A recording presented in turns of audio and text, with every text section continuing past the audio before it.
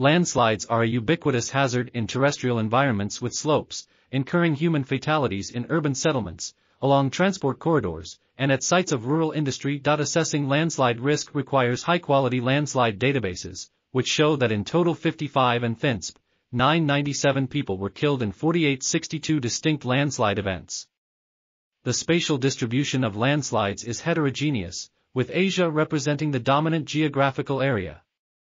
There is high interannual variation in landslide occurrence, with landslides more likely to be triggered by human activity than by climate.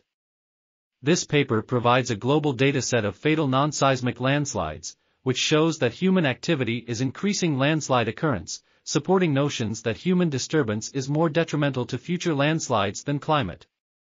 This article is titled Global Fatal Landslide Occurrence from 2004 to 2016 and was authored by J. Froude and N. Petley. We are article.tv. Article links can be found in the video description.